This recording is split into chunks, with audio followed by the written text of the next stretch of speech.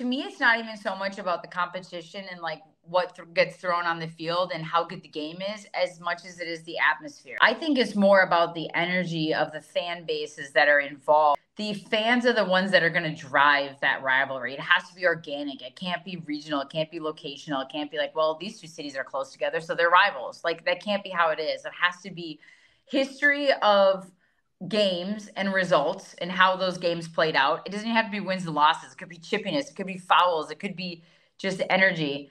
And then on top of it, the fan bases and the supporters groups and the energy they bring to the game. So it wouldn't shock me if Nashville and Atlanta were there, because they're both newer teams in the league and they're both consistently vying for the top spot. I know Atlanta has hit a rough patch here and there. Nashville's gone back and forth between East and West. They can't sort it out.